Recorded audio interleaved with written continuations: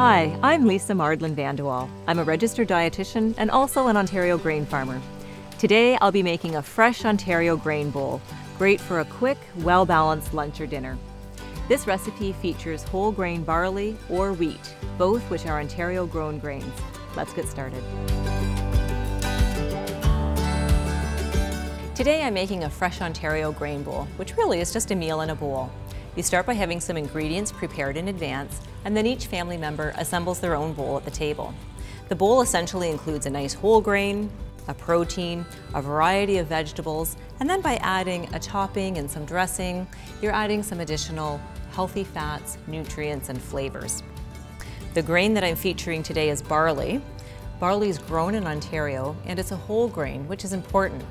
Eating whole grains has been associated with a lower risk of heart disease and stroke, diabetes, some cancers, and digestive disorders. So eating whole grains are good for our health. And this is a delicious and easy way to include whole grains in our diet. So to get started, we'll put the grain into the bowl first. So I like to see about a quarter of the bowl being the whole grain. And again, this is the barley. Put the barley in. The beauty of this type of a dinner is that you can really personalize it and use a whole variety of options. So other grains that you could include or use would be wheat berries, which are also grown in Ontario. And then on to the protein. Today I've chosen to use black beans. And again, about a quarter of the bowl being the protein.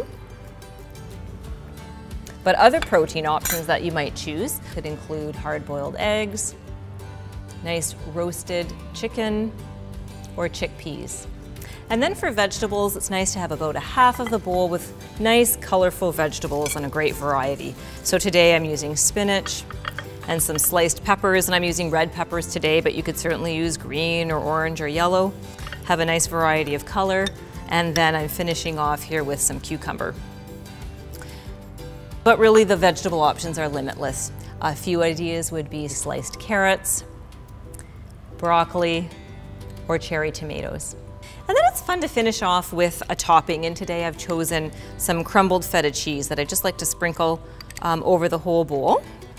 But some other toppings might include a shredded cheddar, sliced black olives, perhaps some fresh basil or avocado.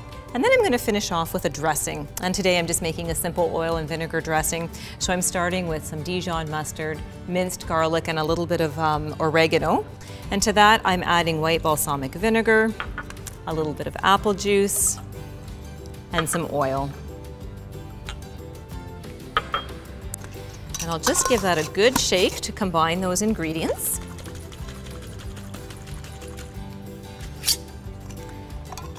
And then just finish off with a nice drizzle over the top of my grain bowl.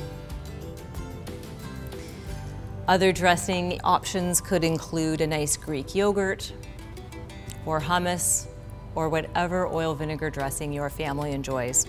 And once you've added your dressing, your fresh Ontario grain bowl is ready to enjoy.